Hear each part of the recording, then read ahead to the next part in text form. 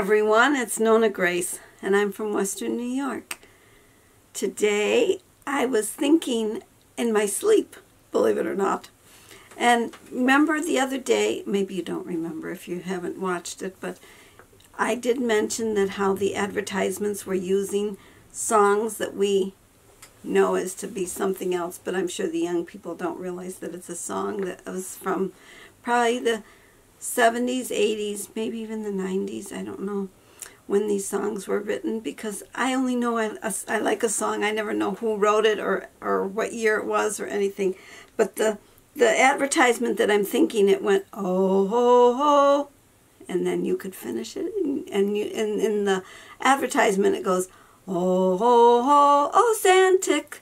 And whatever Ozantic's used for, I have no idea, but... Ozempic. No, it's Ozantic. Ozantic, okay. Ozantic, yeah.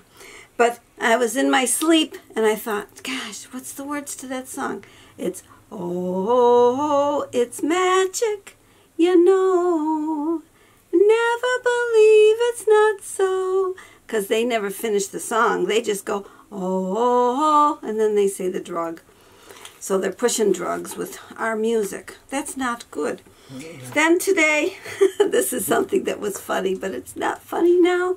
Well, it might be funny, but it's not funny.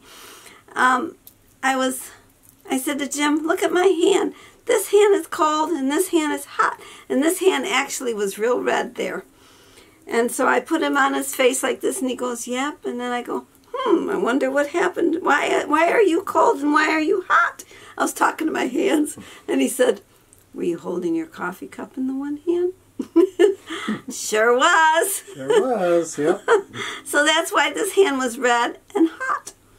But it was like, it was baffling for a moment, but that's when the camera should be on, because it caught me off guard. She giggled and laughed for a long time. Yeah, I thought it was funny. And even when I wrote it down about my one hand hot and one hand cold, I was still giggling about it.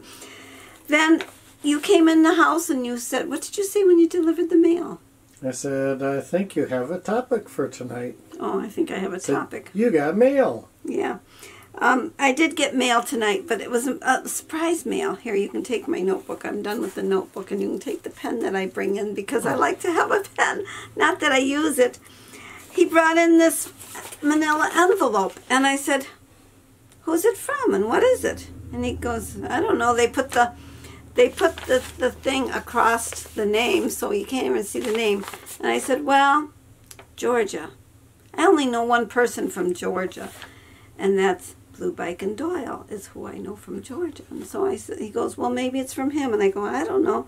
Maybe. So and it was taped up. Oh, gosh, it was taped up so good. It was taped up here, and it taped all along, and then tape across the tabby thing. So I used a knife to cut the tape, and I had to slide my knife underneath to try to get the sticky up. And then, of course, the tabby thing, I opened that up. And when I looked inside, whoops, it still got, I ripped it. I'm sorry, I ripped a little piece too. But when I looked inside, there was this piece of paper, and it says, hi, Nonna and Jim. I thought you would like this. I know how you like to track everything. Ride safe and see you all in June. The Blue Bike Doyle. It is from Blue Bike Doyle. Is what I was really surprised. And so then I look in there and, oh, what did I get? Well, he sent me a motorcycle journal, and he sent me one of his stickers. Jim's going to bring me home. I don't know if you can see that. It should be it says the Blue Bike Doyle. I don't know if it's right direction there too. Yeah, it is. It's a sticker that he has. And Jim's going to bring me home a board that I can put all my stickers on, because I said I really should have that board so that I can. And I want it to be opaque, because I want to put some on one side and then some on the other side if I have to. That's because I'm thinking I'm going to get a lot of stickers. You never know. But anyways, this bike log, this is what it looks like inside. It's got where you can journal where you're going,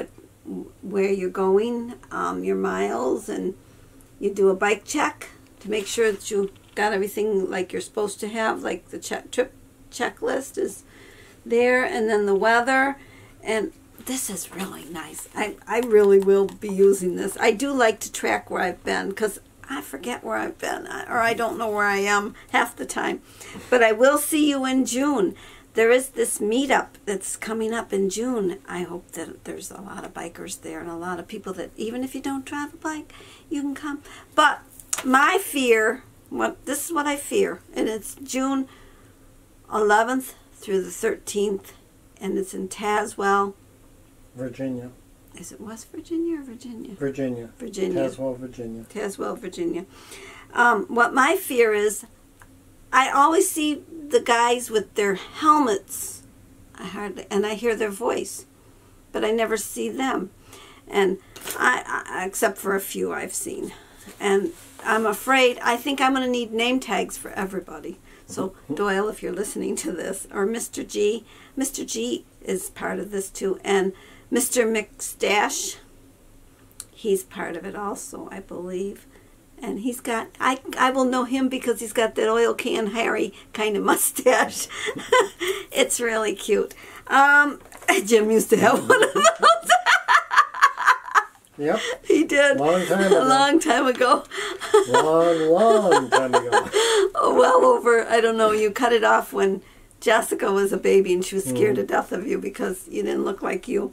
He had a full beard and he had a mustache, and he really didn't. He looked different when he took it off. But anyways, I think I'm going to need name tags for people because I know what Mr. G looks like, I know what Doyle looks like, and I know what Mr. McStash looks like. And I now know what Bob looks like. But I didn't recognize him when he was on Cheryl's Live the one day. I thought, who the heck's her guest? I was late coming. I'm always late coming. Late coming, early going sometimes because it gets late for me. But if it's early enough, I stay through to the whole end. And but I'm going to need name tags. I got 15 eggs today. 15. I said to Jim, there's going to be one more egg because there was a black hen in the box when I went to look again. Because I go out when Pretty Boy crows, I go to see if there's any eggs. And this way, most of the hens are off the boxes when he's crowing because they all want to go out there and get the scratch, the chicken scratch that I'm going to give them. I did take Emma and Silver out of chicken jail. Silver's been able to stay out, but not Emma. Emma, I had to put her back in. Poor Emma. So she's back in chicken jail. My ear is tickling me, so it's getting close to saying goodbye time because every time I start to get a little nervous, I start to get a little scratchy, a little itchy, a little whatever. But I did take them out, and I did have to put her back. So I pulled my sleeves of my sweater way down because Emma snaps at you when you're trying to get her to move, and she really is a big bird. It's like trying to get your hands around her. It's really difficult. Little Silver, she's so easy, but she's been out and about, and she's not broody. But Emma really, really likes to be a mama. So my daughter suggested that maybe I could hatch chicks and then sell my chicks. I wonder if people would buy them. I don't know.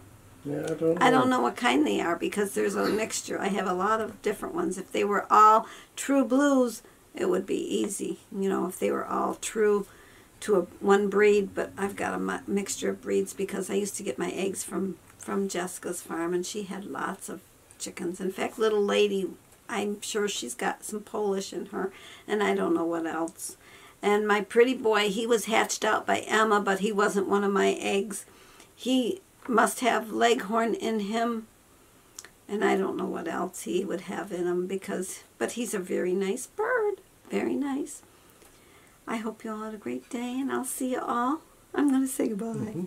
See you all tomorrow. Bye.